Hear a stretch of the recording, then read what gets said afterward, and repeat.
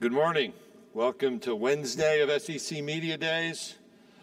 A year ago was the day we were the center of breaking news. My goal today is to not break any news on Wednesday of SEC Media Days, trying to bring a smile to your face. Before I introduce Sam Pittman, I do want to acknowledge somebody who's back behind the curtain just by happenstance.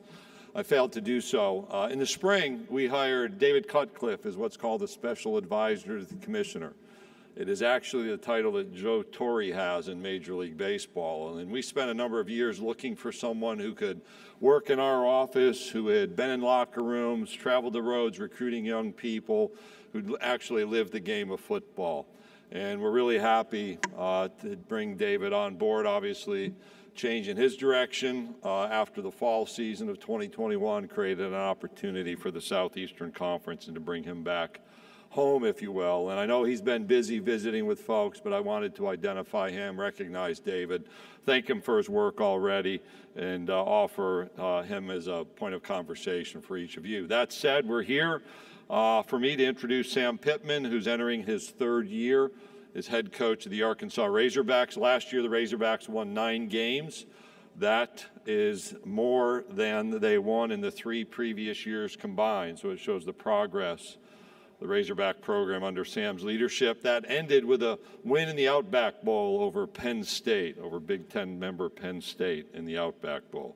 Arkansas finished the season ranked 21st in the AP poll, 20 in the USA Today Coaches Bowl. The first time since 2011 they ended the season ranked in one of those polls. For the first time in history, the Hogs captured all 3 of the program's trophy games, so that's the Southwest Classic, winning at LSU for the Golden Boot, and then beating Missouri for the Battle Line Rivalry Trophy. Also a victory when they renewed what is a historic rivalry with the University of Texas, one we'll see more in the future. Sam has in his office a functioning jukebox. That is real and verified. And it's my privilege to introduce the head coach of the Arkansas Razorbacks, Sam Pittman.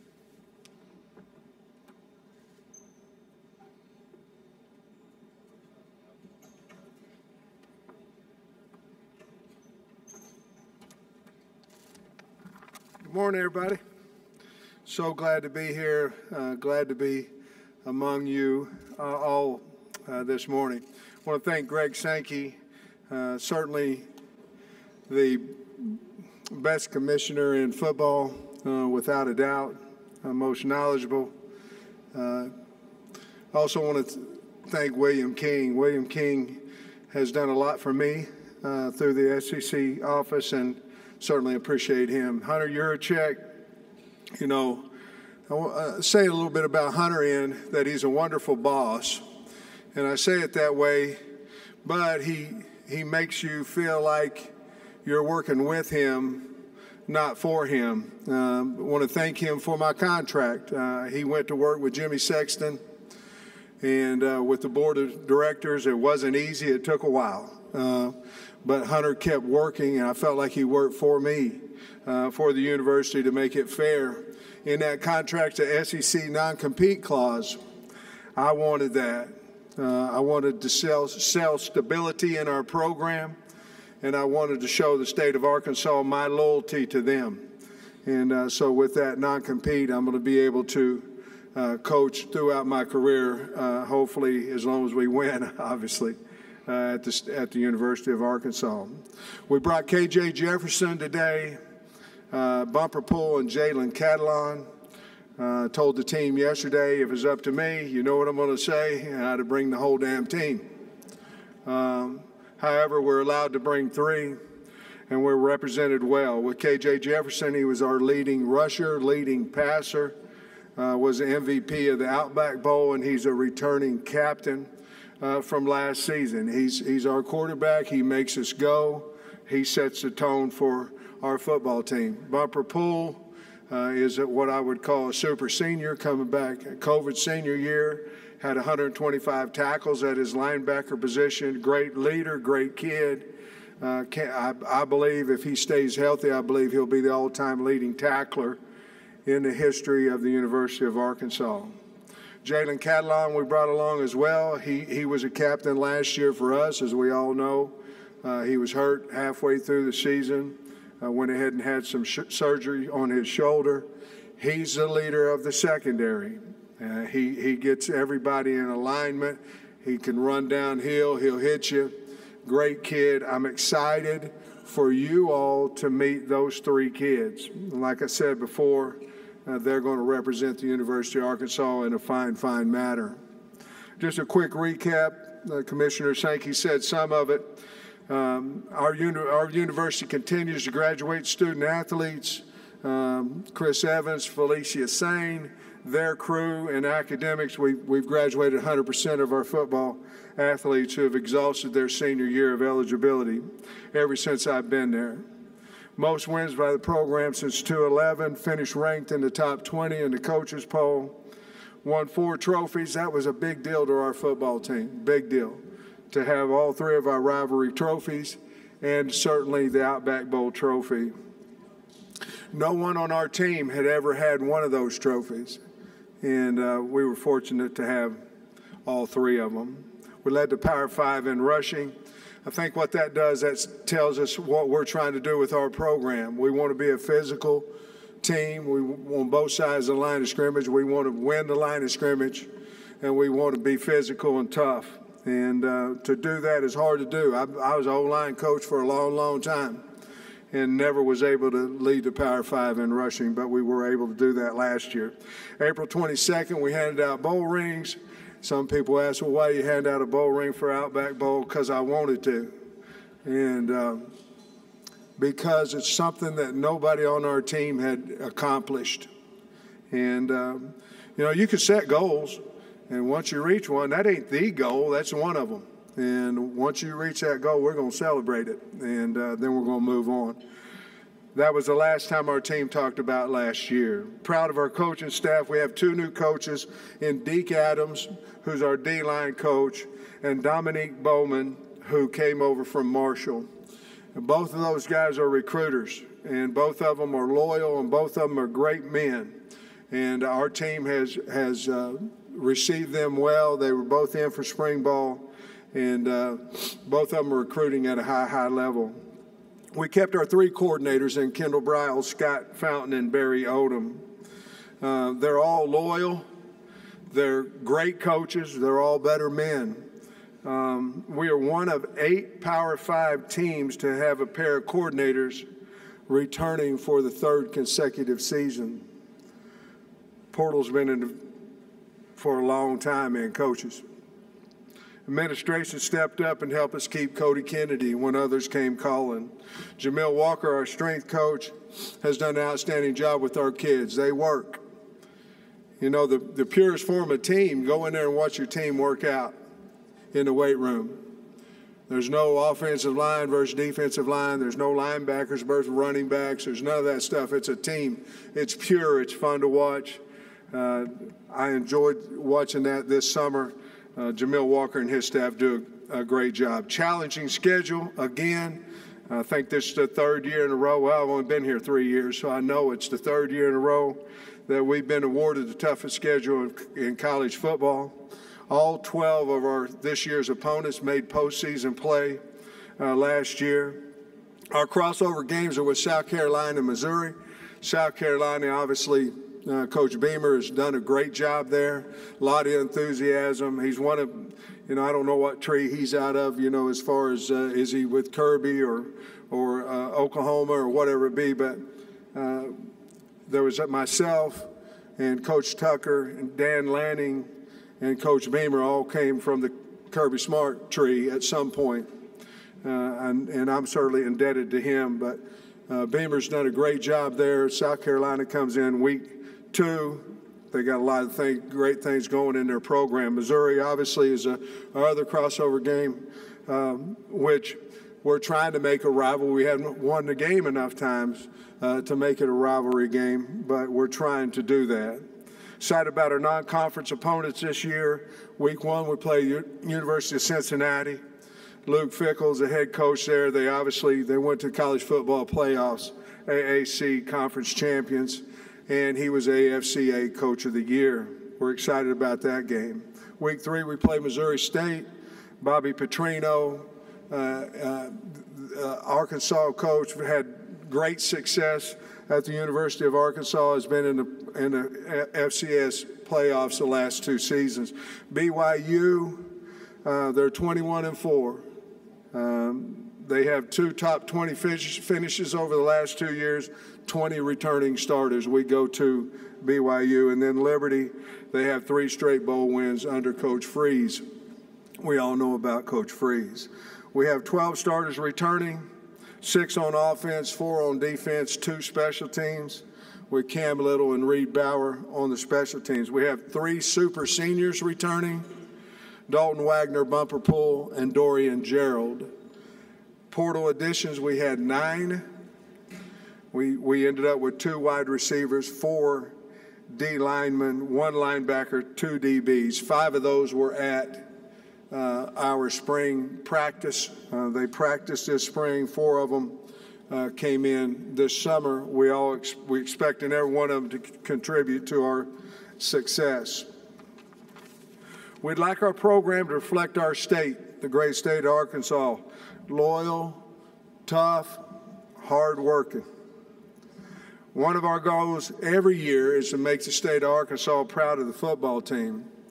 In my office is a sign that says you're not coming to play for the University of Arkansas, you're coming to play for the state of Arkansas.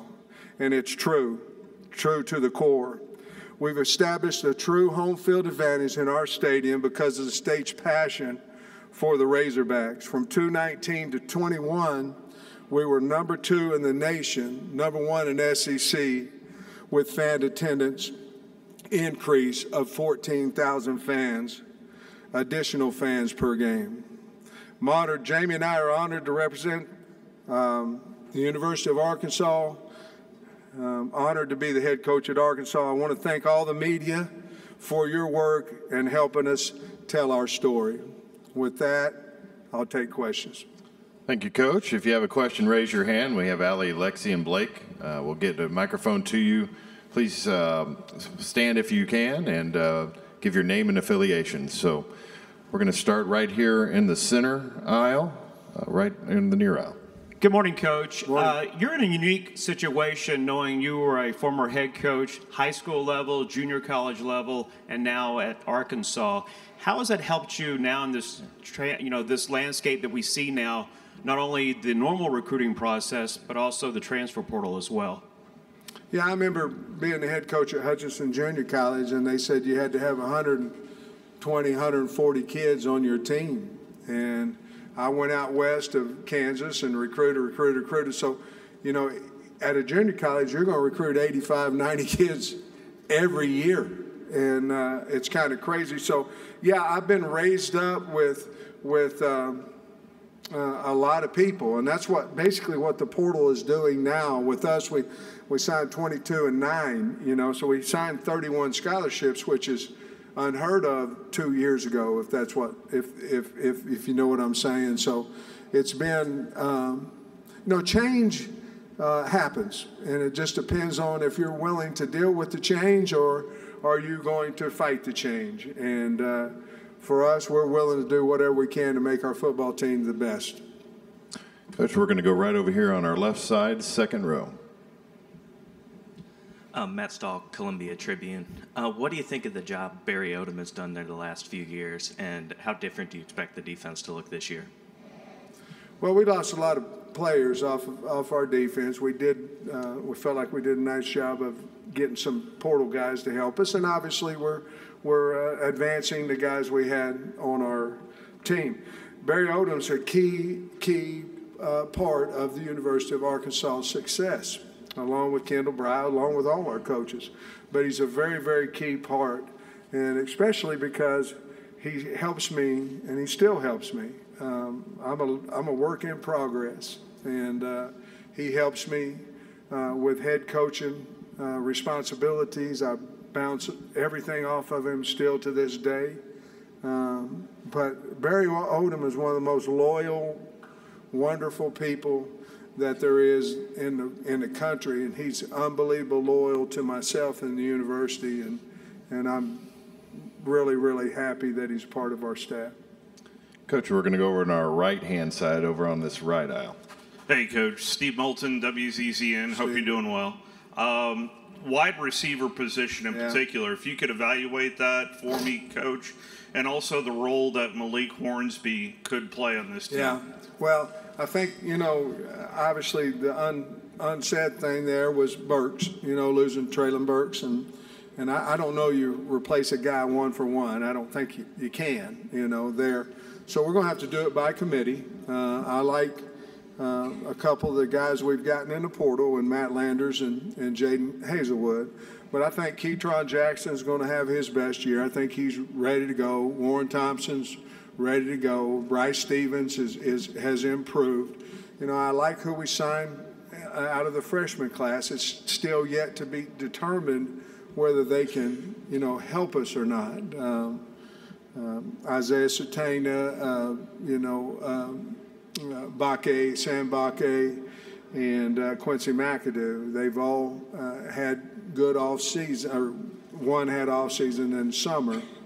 But we're going to have to do it by committee. I'll say this: we look like a wide receiver group. We run like a wide receiver group. KJ is going to have to get comfortable with where these guys are going to be, and he has to get comfortable with their speed and the way they run their routes and all those things. But I think we're going to have to replace Burks by committee. That was certainly probably the number one thing offensively that was concerning. Along with Malik, we have used him at wide receiver. He's fast. He has natural ball skills.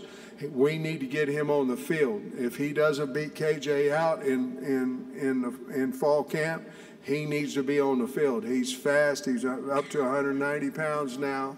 He can withstand the heat and hits, physicality. But the other thing that helped us is Cade Fortin. So getting Cade Fortin in at quarterback allows us a little bit to move Malik Hornsby out and look at him at wideout. But he's a good enough player. He needs to be on the field. So he's certainly got a chance to help us there as well. Coach will go right in front of me about midway back in the green. Good morning, Coach. Jacob Goins from ESPN 106.7 in Auburn. What does it mean for you to be a part of the Arkansas athletic department that has become one of the best in the entire country across all major sports? Well, we got to get better. I mean, if you're in Arkansas right now, everybody's doing so much more than we are. And so we have to get better. But seriously, it's unbelievable. When the basketball team goes to Elite Eight and Dave and them go to the World Series and Courtney and them win the SEC, and it can go on. Women's soccer won the SEC, and Bucky and them won the SEC in track. It's unbelievable. I think you have to look at those individual coaches, and you certainly have to look at Hunter Yurchek and his staff. But it's a great time to be a Hog now, and I think everybody in the state's pumped up about sports. You can see that in ticket sales and revenue of those things as well, and I'm certainly excited to be a part of it. Coach will go same section right in front of me, 4 rows back. Kirk. Kirk Bowles from the Austin American Statesman. Congratulations on your great year, Sam. Thank you. Do you feel like, are you comfortable saying Arkansas has arrived? No. And a second question, do you want Texas and Oklahoma as permanent rivals? Yes. First answer, no. No. Arkansas is just trying to compete. We're trying to get better. We're trying to, we're trying to fight hard. We're trying to work hard. We're the underdog. We like it that way. No. We're away from that. Now, we will compete. We'll do that. Roll it out there and let's play ball. But no. We're not that. What was your second one? Yes. Oklahoma and Texas.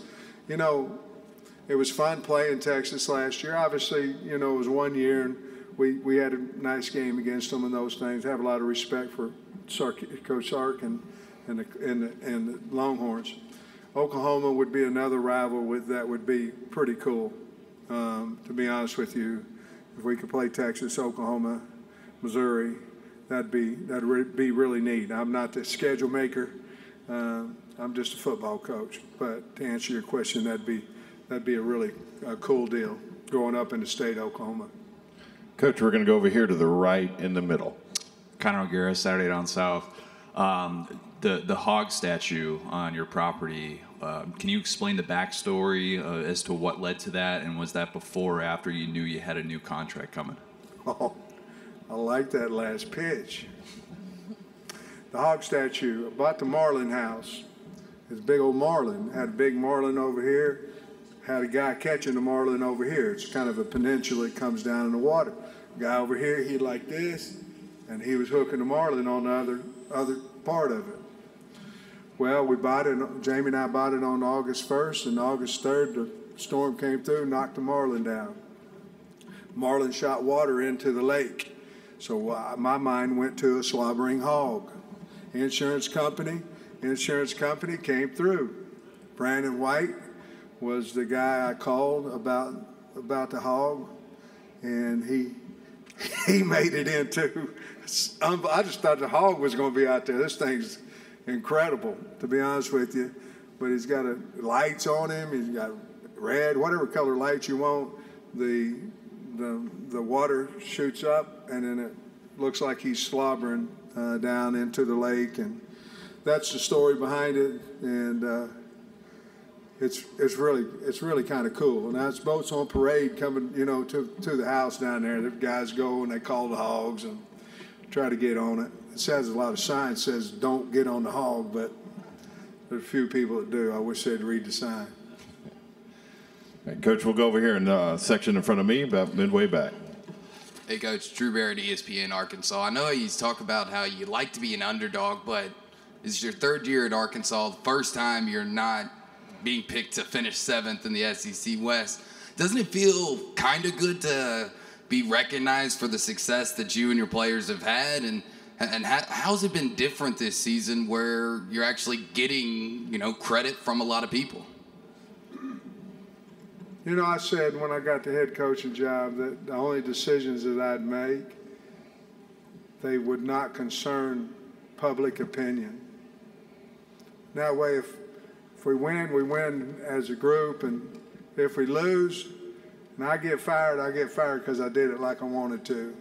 So obviously you can't live in a cave and not hear what people say about you or predictions and all that stuff. But if that's the only driving force that you have, you're gonna lose. If that's the only driving force to be good, you're gonna lose. So if we can keep our core values of let's go outwork people, let's out tough people, let's be the hardest playing team in football. I don't know if we are or not. That's the goal, and that, by the way, that's the expectation. Then whatever people may say. Everybody has a mouth. Everybody has an opinion. Some of them, the opinions are worthy, and some aren't. But so I'm going to let our football team, myself, drive what we need to accomplish, and if we do, the kids and the coaching staff did a great job. If we don't, I screwed it up. All right, Coach, we'll go right down here in front. Tom. Hey, Tom Murphy, Arkansas Democrat Gazette. Tom. Hey. My question is about the defensive line. Yeah. Do you like the numbers and the talent there? And Dorian Gerald, can you maybe talk about his story a little bit and what he might be able to do for you? Well, Dorian Gerald's been there so long. I told him the other day, I think Houston Nutt brought him in. I mean, he's been there for 100 years. I don't know how long he's been there. But so Dorian, we obviously need pass rushers. I love the numbers. Actually, we're over, to be honest with you, on numbers there. We've got 20, counting walk-ons. But we need some elite pass rushers. We went and got Landon Jackson there. Obviously, Zach Williams is returning. Jashad Stewart's returning. Eric Gregory can do either or.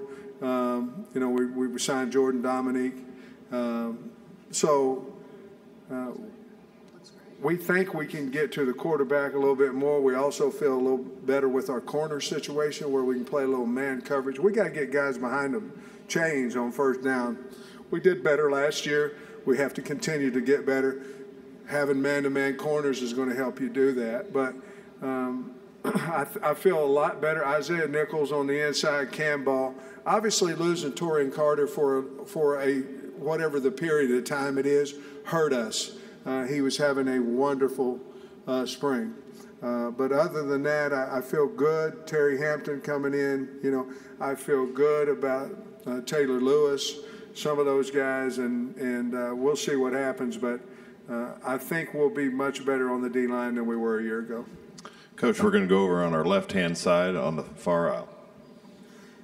Good morning, Coach. Morning. Matt Moscona with ESPN Baton Rouge. Sure. You and LSU kind of had a little player swap this year of sorts. What are you expecting from Dwight McGlothern, Landon Jackson? What's LSU getting in Greg Brooks and Joe Fouché? Well, let's go what LSU's getting. Two fine kids. Ones that were never in trouble, and ones gave everything for the University of Arkansas. And we're very, very happy that they were on our football team. They'll work hard. They're good kids. They're good players. And certainly when you go in the same division, it's harder, certainly. But great kids, great parents, and Coach Kelly got two fine football players. For us, Dwight McGlothern is a guy we think can play man-to-man cover corner. More importantly, he thinks he can play man-to-man cover corner, and he can. He's long. I like him a lot. Landon Jackson came over with an injury. Wonderful person, wonderful kid. He's just now healthy. He can run now. I mean, he can run long. And so we felt like, not necessarily from LSU, but we felt like some of our issues were rushing the passer as a defensive end and a man-to-man cover corner situation. Not that we don't have them, but we needed more. We felt like we did well with those two guys in the portal. Okay, we have time for a couple more. We're going to start here on the center aisle, near aisle in front of me. Hey, Coach. Chris Marler, Saturday Down South. You brought up the schedule. I don't know if you know this, but you're 16-6 against the spread. So I wanted to say thank you. How much? 16-6. Go Hogs. Love it. My question is, you brought up how difficult the schedule's been and you're not in control of it. You're the most likable coach in the conference, possibly the country. Who's doing this to you with the scheduling? And is there plans to kind of scale that back a little bit moving forward? Well, schedules are scheduled out so many years in advance, and nobody knew, maybe they did, I don't know. But Cincinnati, when they were scheduled, I know they weren't in the college football playoffs. And then BYU's always been really, really, they've been a good program, but they're at the top of their game. Well, not top. I think they played for a national championship a few years back, or not McMahon or who. I may be all messed up on that one, but being 21-4 and having 20 starters coming back, I laugh at home saying, they're trying to fire me, but I hope not. I mean, I like it there, and so. I think with the realignment, which thank you for not asking me that question. I think with the realignment, I think everything is trying to become fair. And right now, the West, if you're in the West, it's a beast. Now, I'm not saying the East isn't either now, but the West is sure enough. And you add that, and then you play another couple, 2 or 3 teams in your non-conference schedule that are go-getters. It's hard. It's hard to maintain. Last year we went 4-0, and then, somebody said, well, you're not going to be able to slip up on anybody. Well, we didn't slip up on Georgia last year either. I think they knew we was coming in there. And so I don't know. At one point, I'm hoping that it'll ease up a little bit, but right now it hasn't. Mitch, we'll take one final question over to our right on the edge. Ken. Good morning, Coach. Ken Capps from Football Writers of America. Okay. After the beating of Texas last year, what message do you have for the Oklahoma and Texas fans coming over to the SEC? And also, what are the most played songs on your jukebox in your office? We love you, Texas and Oklahoma. Can't wait for you to come over. We got a great place. I don't know what to tell them. I mean, OU, as a kid, rooted for the Sooners when I was a young kid till I moved over to Eastern Oklahoma, where I became a Razorback fan. Storied football program. You know, we're having recruiting battles with them right now. Thank the Lord, and because before we couldn't get in the door.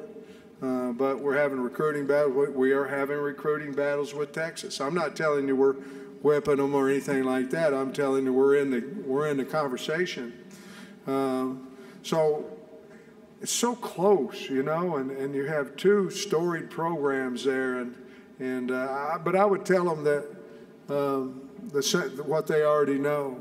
It's a hell of a league, and it's about big people and fast people. You know, it's just not any different probably than the Big 12, but consistently each week you better have some depth. And those guys are great coaches over there at Texas, Oklahoma. They know that. And the most thing on my jukebox, the most played thing right now is a little Stevie Nicks. You know, I love her, and I don't know her. I don't mean that. You know, I hope Jamie didn't hear me say that. I mean, but I like her. You know, and I like Fleetwood Mac, but I'm listening to a 4-song rundown right now. If I can do 8 and then come back with the top 2, I can get my 2-mile walk-in. So that's what I'm doing right now. Coach, thank you for your time this morning. Go Hogs! Thank you very much.